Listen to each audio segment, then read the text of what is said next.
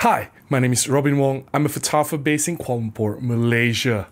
Welcome back to another episode of Robin Speaks. This is a video podcast series where I talk about random photography topics. OM Digital Solutions, they have just announced a new camera, the OM-5. It is supposed to be a replacement, a successor to the highly popular Olympus OMD EM5 Mark III. EM5 Mark III is my favorite camera. It is my main camera that I use to shoot most of my YouTube videos. This video is filmed on the EM5 Mark III. So the replacement, it is a highly anticipated camera, and I have a lot to say about the new OM-5. So let's do this.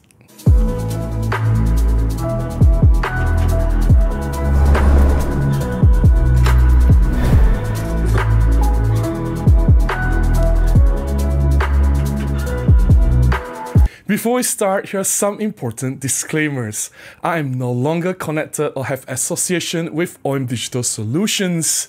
I was the ambassador or visionary for quite some time, but I have left them for about 1 year. I made a video to talk about that. I'll put the link to the video up here. Please check it out. Currently, I'm not tied to any camera brands. I'm not tied to any company, and I'm free to say whatever I want to say. Also, this video is not to bash or to talk ill about any cameras or any brands out there. I am a photographer. I genuinely love all cameras, and I do want to see progress. I do want the camera brands to survive, and I do want to see better and better cameras to be released out there. So I have some opinion about the newly launched OM-5. Earlier this afternoon, I had a photo shoot. It was a job. I was covering an event. In the middle of the shoot, I received a text message from my friend Matti Sulanto, all the way from Finland. He asked, "Hey Robin, have you seen the news about the product that's launched by OM System? Have you watched any videos?" I was like, wow. My mind was so preoccupied with the shoot. My priorities was to get the moments, to get the shots that I need for my client. And there you go, OM System just launched a product at that time. So I replied to Matti Sulanto a little bit later. I said, hey, I haven't seen the news, but I roughly can figure out that it must have been the OM-5. I have been following the rumors for quite some time, and it's about time that the EM5 Mark III gets replaced. And I was quite excited about this news. After the shoot, on the way home, I was taking the train. I had about 30 minutes, so I quickly catch up on the news. I watched a few videos by DP Review and some other ambassadors like Peter Forsgaard to have a quick idea on what's happening, main specifications of the new OM-5. And I thought to myself, this is interesting. I do have some thoughts I want to share. I do have some opinion about this new product just based on the specifications. That's why I'm making this video now. Now, don't get me wrong. I don't have the OM-5. Obviously, I've just mentioned I have no connection to Olympus or OM Digital Solutions anymore. I haven't seen the product. I haven't touched the new OM-5. So whatever I'm talking about is just purely based on specifications. This is not a review. I'm not bashing the camera. I'm not talking about, oh, this is a bad camera, a new camera. I'm not making any conclusions. But based on what I see so far, man, I really think that, OM Digital Solutions, they are repeating the mistakes that was made by Olympus before they got sold to the new company. It is happening all over again. And to be quite honest, I'm a little bit disappointed. As I got home from the shoot, I couldn't jump into this video right away. I had to quickly do some post-processing for the images that I've taken in the afternoon. I have to deliver it to my client. It took me about 2 hours to wrap up all my edits. After everything is done, then I start to dive into this OM-5 by OM Digital Solutions. I take a deeper dive into the specifications on the official site. I look at all the major reviews, whatever that's available out there. Recently, I actually made a video to talk about the mistakes that Olympus did that led to their downfall. I'll put a link to the video up here, please check it out. That video stirred quite a lot of reaction from everyone.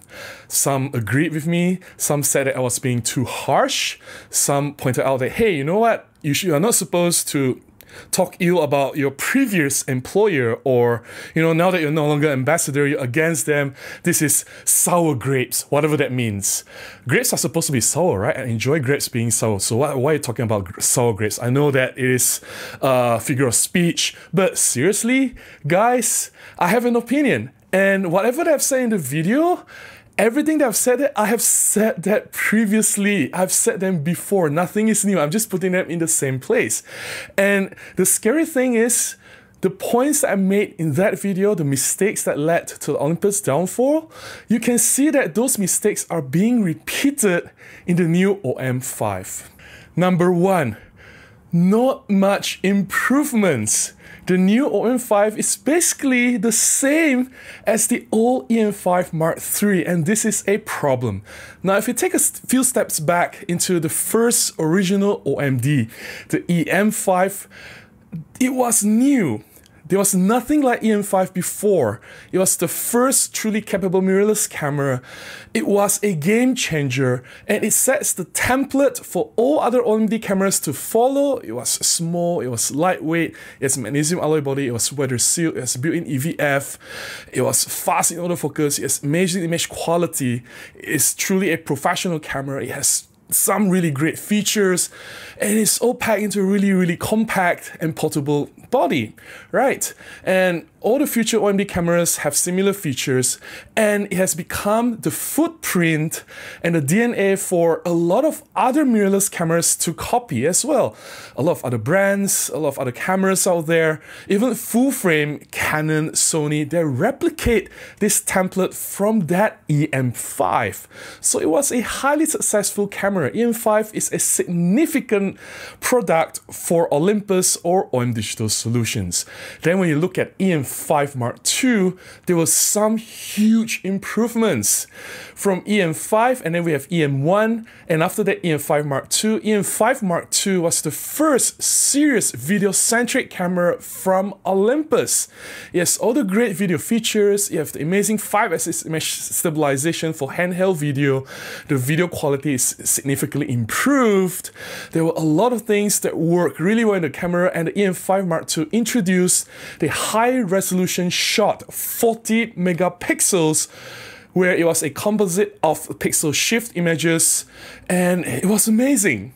It blew a lot of people's mind off. It was, again, another game changer, and I love the EM5 Mark II, right? And then many years later, we have the EM5 Mark III. Although the jump isn't that significant, but we have an improved image sensor. It brought the EM5 closer to the EM1 series camera. Now we have the 20 megapixel image sensor, which was similar to the EM1 Mark II and the EM1X, right? And then we improved the image stabilization, and we added some computational photography features as well. We do get pro capture mode, and we have fast electronic shutter, and we have 4K video, and the EM5 Mark III, you know, it's pretty much a mini EM1 Mark II. And compared to the EM5 Mark III, in comparison to the EM5 Mark II, there were a lot of improvements. It was a significantly better camera. Now, comparing EM5 Mark III to the new OM-5. Now look at the camera. Same image sensor. So we don't expect any improvements in terms of resolution, dynamic range, and high ISO. We get exactly same image output from these two cameras, EM5 Mark III and OM-5. I don't even need to test the camera to know this, alright? You can't squeeze that much out of an old sensor. It is basically the same. If they can, I'll be glad to be proven wrong. But for now, I would gladly assume that both cameras produce the exact same image quality. A new camera, a successor, with no improvement of image quality. And it has the same speed and buffer. 10 frames per second mechanical shutter, the burst sequential shoot, and also 30 frames per second for electronic shutter. This is exactly the same with the EM5 Mark III. We look at the specifications of the OM-5. Now, in terms of video features, there were not much improvement as well. Yes, now that there's no limit of 30 minutes recording, but everything is the same. It is still capped at 4K 30, right? And then yes, the image stabilization improved. That's what happened every iteration from EM5 to EM5 Mark II, EM5 Mark III. In fact, when I look at the EM5 Mark III, I was already so happy with the image stabilization that even if there's any improvement, I don't really care anymore. It's not like something that will drastically, have a game-changing kind of results. I already can hand-hold down to 4 to 5 seconds when I'm shooting with wide angle. What, you want to hand-hold to 10, 20 seconds? I don't need that. If I'm truly serious about long exposure photography, I will invest in a really good tripod. So the point is, the image stabilization is already very, very good. And what else is there? The camera basically uses the same electronic viewfinder panel, the 2.36 million dot EVF, and it also uses the exact same LCD panel at the back of the camera screen. Same articulating swivel screen, same LCD, same EVF. Even the design of the camera is exactly the same. The layout of the buttons and everything is exactly the same. And another thing about this camera is, yes, it's improved, IP53 weather sealing, but is it really improved? Just because they put a rating on it, IP53, it doesn't mean that the weather sealing on the newer cameras like the OM1 or the OM5, it doesn't mean that the weather sealing is better than the previous cameras. Olympus or the OM system, they have always been very conservative when they claim something. And I know this because I worked for them before. I've spoken to the R&D team. They were very confident that the weather sealing, the splash proof and the dust proof capability is way beyond what they claim. So perhaps the original EM1 Mark II, EM1 Mark III, the EM1X, they already have the same level of weather sealing as whatever they have today. It's just that now they're more confident to put a label on it, which of course goes through certain certification with the IP rating. And now that people see the rating, of course, people are more confident to have that claim, right? That the weather sealing is perhaps the most capable out there, but it doesn't mean that it's improved. I can really be confident to say that, yes, the weather sealing is perhaps a little bit better, but we already have amazing weather sealing in the previous cameras, so you can't say that, this is a huge improvement.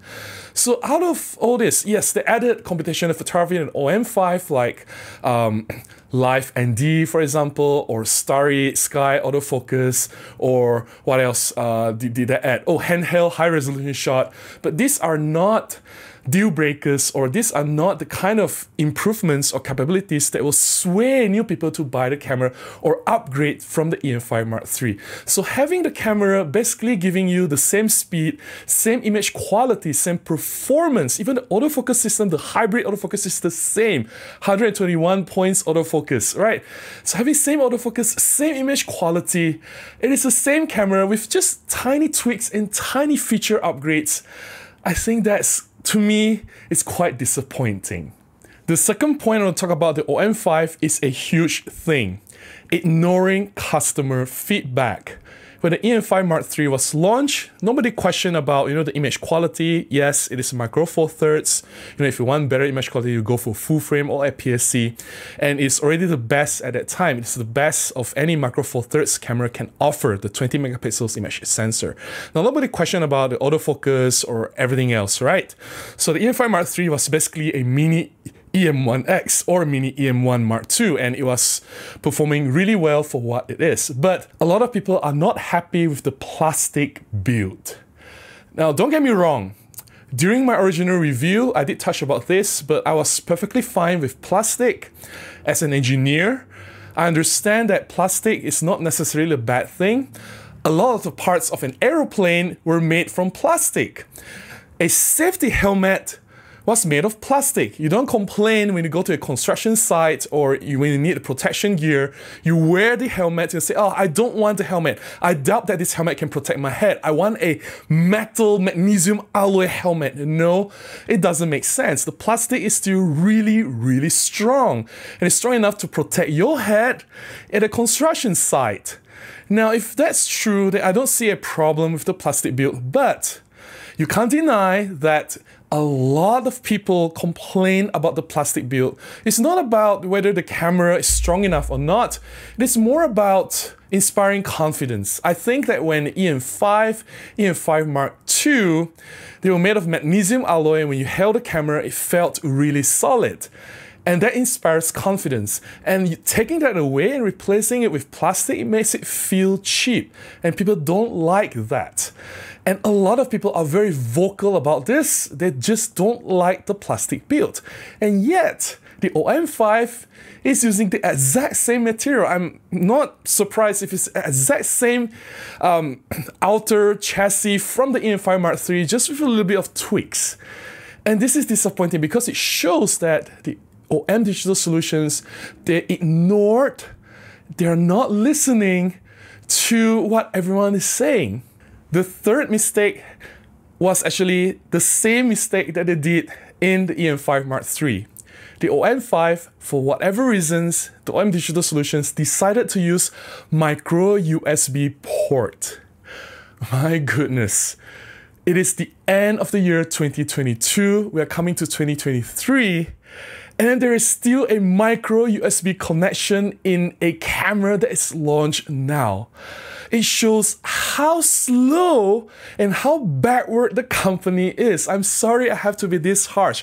I said the same thing 3-4 years ago during the EM-5 Mark III. I said exact same thing. I said we want USB-C. That micro USB is unforgivable. And we still get micro USB for charging through the USB to the camera, for transferring images.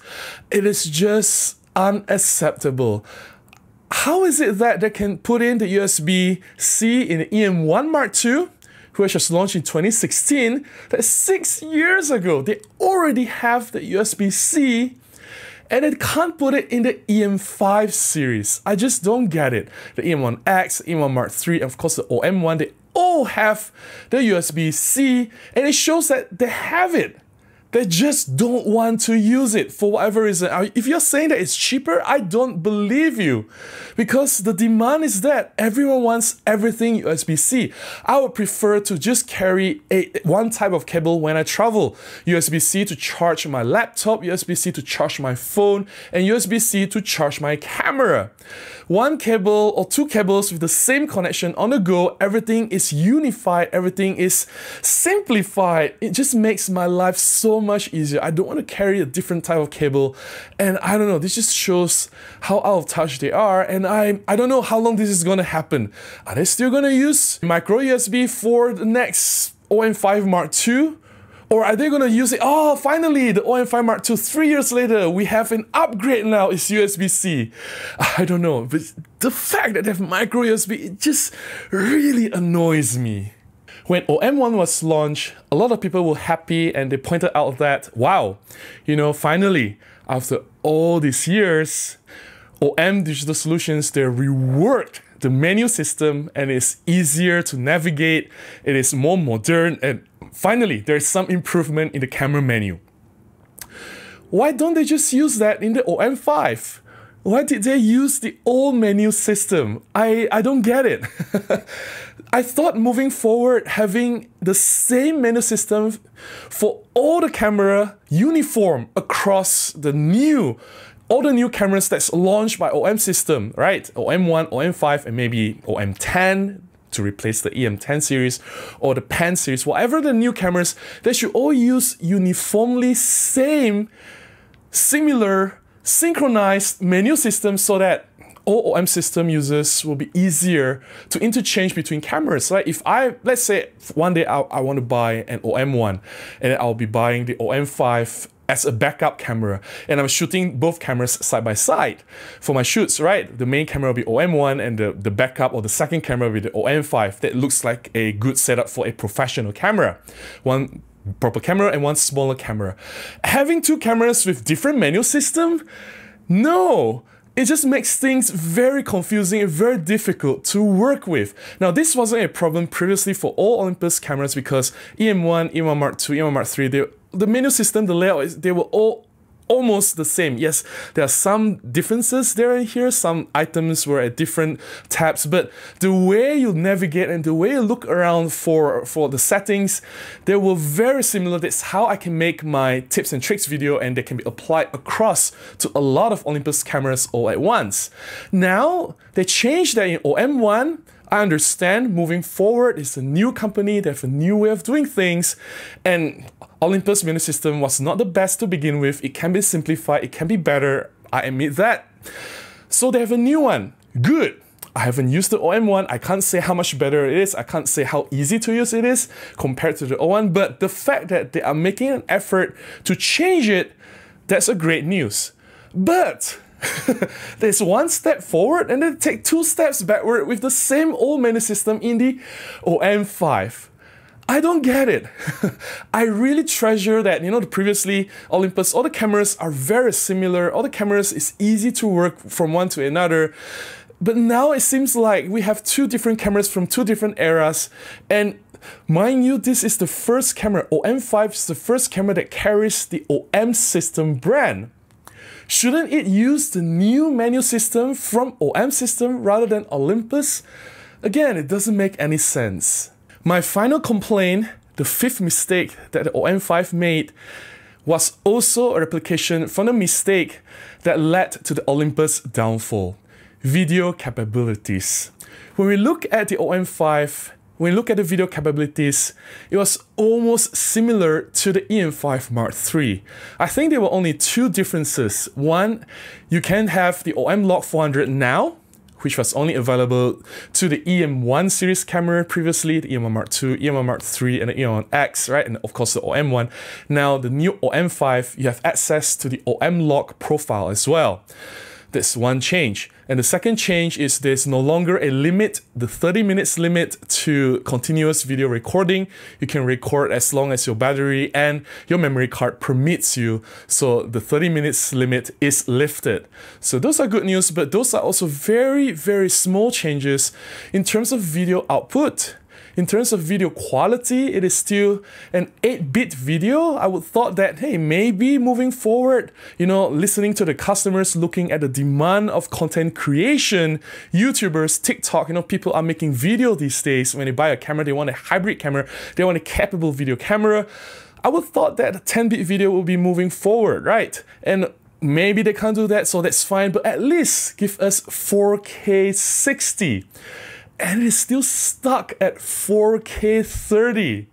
My goodness, people have 4K 60 like 5 years ago. Why can't Olympus or OM system have it today?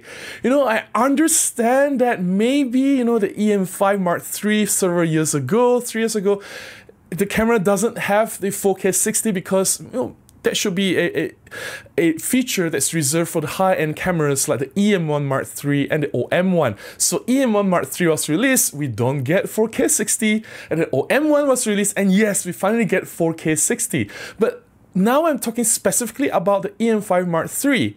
You compare the EM5 Mark III and the OM5, there should be some improvement, right? It can't be the exact same thing. If the video capability is the same, if the photography capability is the same, you're getting the same image output, you're getting the exact same video output, what's the point of having a replacement? Why don't you just continue selling the EM5 Mark III?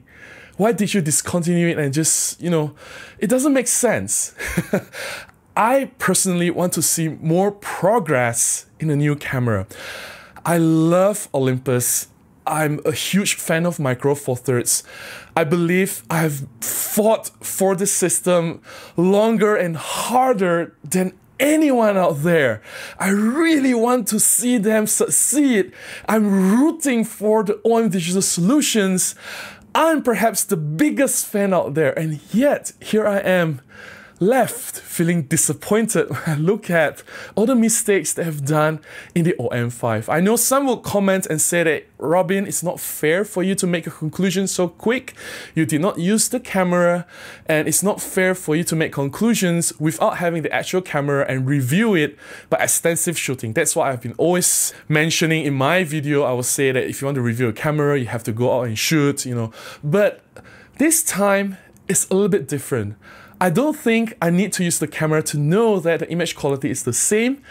I don't think I need to waste my time to test the video capability, because if the image quality is improved, if the video quality is improved, if the autofocus is improved, if the build quality is improved, OM system would have made it in the front page. It would have been the highlight of the specifications. Oh, we have a new sensor, improved high ISO performance. Oh, we have better video shooting. We have all these new specs. There would have, the fact that there were no such highlights, it just shows that everything, all the important things about the camera on the OM-5, they were exactly the same with the EM5 Mark III. And man, I really wish that they put more effort to make it a better camera.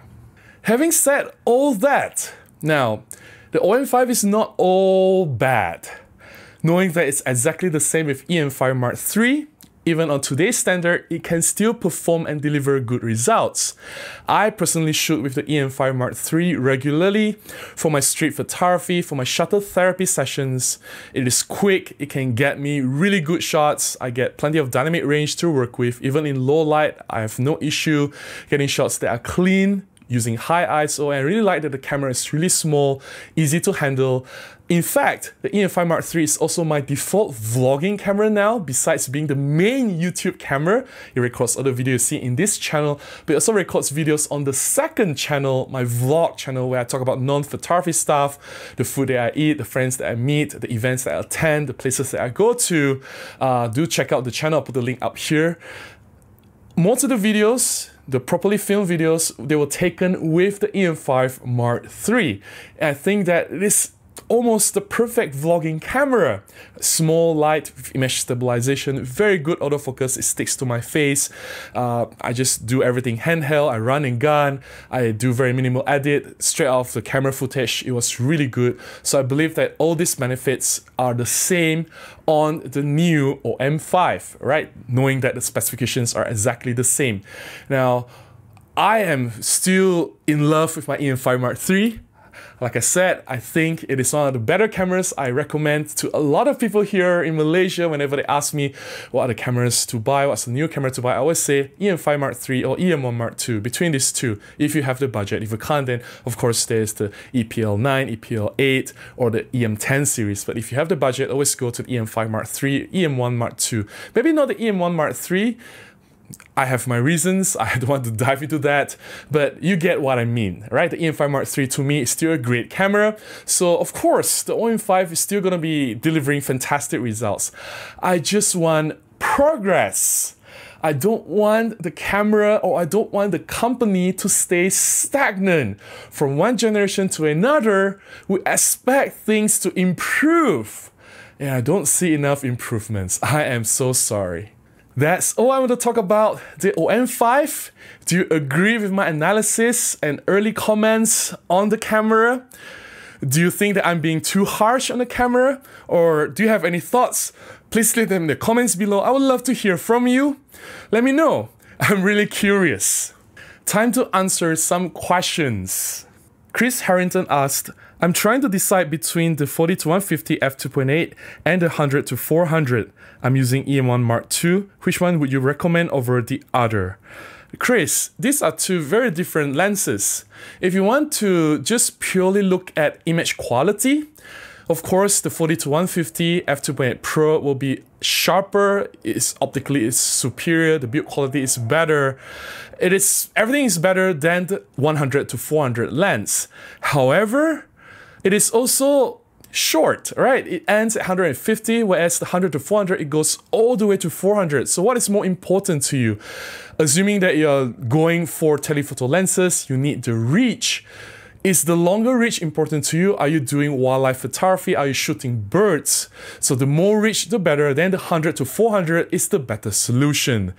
If reach is not important, depending on what you shoot, like myself, for example, I don't do wildlife, I don't shoot birds, but I do a lot of events, portraits, I shoot a lot of things on the ground, on the stage.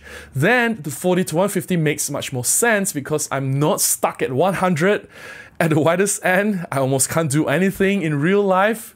So for what I do, 40-150 is just perfect. And in fact, 40-150 is a must-have lens. I say if you are a professional working photographer, if you are a wedding photographer, event photographer, and portrait photographer, that is a truly versatile lens, and the image quality that you get out of it is amazing. Whereas reach-wise, the further you go, the more you can zoom, then of course the 100-400 wins. Depending on what you do, pick the lens that works for you. A few people made similar comment. Glenna11 said, didn't Pentax make an even smaller system? I always wanted one of these little Panasonics. Bruce McLeod said, never had a GM1 or 5 but have the slightly larger GF8, but I think the smallest interchangeable lens camera goes to the Pentax Q series. John Taylor said, as much as I love these videos and Micro Four Thirds cameras, the Pentax Q series is the smallest interchangeable lens system, and I dare mention the Samsung NX Mini.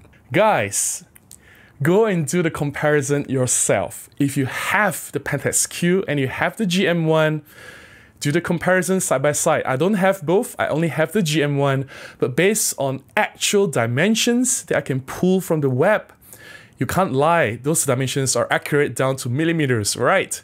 The comparisons of dimensions between Pentax Q and GM1, trust me, GM1 is smaller. If that's the case, if GM1 is smaller than the Pentax Q, you can conclude that the GM1 is the smallest interchangeable lens camera out there. Now I understand it's not fair because the GM1 will take in Micro Four Thirds lenses, and Micro Four Thirds lenses are generally larger than Pentax Q lenses. So if you attach the lens, I'm sure the Pentax Q will win. But lens aside, if you're just talking about the camera itself, interchangeable lens camera, just the camera, the GM1 is smaller than Pentax Q. Alex said, you seem like a fairly strong guy. Why do you want to struggle with the micro system made for elderly people who struggle with the weight of a full frame? So Alex is claiming that full frame is not for elderly people. Why do I see so many people in their 60s, 70s, or even older, they're using full frame? It doesn't make sense. Now, I don't believe that the camera is made with specific age in mind, right? Oh, you know, Micro Four Thirds is for old people. No, I don't think it works that way. I believe that anyone can choose whatever size of a camera they want to use. If you want to use a large camera, if you want to use a medium format camera, it's up to you. If you want to use a tiny camera, if you just want to use a smartphone, it's up to you. Age is not a factor in choosing camera. The reason why I go for smaller cameras, as I've mentioned before in one or two of my videos, is health benefits in the long run. I've seen my friends broke her wrist shooting with a Canon full frame handling a 70-200L lens, right? And yes, my wrist is possibly stronger than my friend, but possibility of it breaking, fatigue, or me injuring other parts of my body is there. And you know, if I'm hiking or if I'm going to travel, I don't want to have a backpack with two huge DSLRs or full frame mirrorless with like 4 or 5 huge lenses, which will be like more than 10 kilograms in total, whereas I can get away with a Micro Four Thirds system, everything, 2 cameras, 4 or 5 small prime lenses, which will in total weigh about 2 to 3 kilograms. I'm not even talking about half the weight saving, I'm talking about just a fraction of it. I can save my back. And true story again, I have wedding photographer friends who are not elderly, they are in their 30s. Another friend is in his 40s, early 40s. They have slipped disc handling large DSLRs, full frame cameras. They have slipped disc. I'm not kidding you, right? So if I can avoid that, I'm not that young anymore. I know young or old is subjective depending on who I'm talking to, but I'm also starting to consider my future. Like, I don't want to have a slip disc, I don't want to break my arm, I don't want to have shoulder injury, I don't want to have anything happening to my neck. You know, I want to continue to enjoy photography as long as I can. And if I can get away with smaller cameras, that's an added benefit. Johnny C said, I'm confused. I thought a cloudy day was better for photography since the light is diffuse and there's no hard shadows as opposed to sun overhead at 1 o'clock in the afternoon. Johnny, it depends on what you want to shoot. If you're doing portrait photography, outdoor, directly under the sky, of course, the cloudy day will have a flatter look, the softer diffuse light on the skin. Perhaps that's the kind of shot that you want to do. But even if I want to do portraits, I will not put my subject directly under the sun unless there's a specific effect or look that I want. Let's say a harsh light directly on the face itself. I'll usually find a shade or I'll bring in my flash or strobes to shape the light the way that I like it. Now, the reason why I prefer harsh light, I prefer a clear sky, which is not cloudy, when we are shooting street photography early in the morning or late afternoon, is for directional light. When the light comes from the side and it's harsh, it creates shadow. Now, you mentioned that you don't want shadow, but I want shadow. It was Joe McNally that said, shadow at the right places is your friend. Shadow is important in photography. Photography is not just about capturing light. If there's just light without shadow, it is not a photograph. A photograph is not complete without both light and shadow. And shadow is important to add depth and dimension to the photograph. Shadow can make the photograph looking more three-dimensional, making it pop. Right? Without shadow, it is just, to me, at least for street photography, if I'm shooting buildings, architecture, or any object out in the open, everything just looks too flat and uninteresting.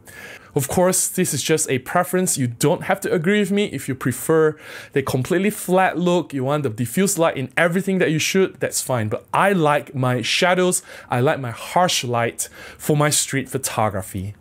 Whitson asks, who films for you? It's nice to see the reactions to the street portraits.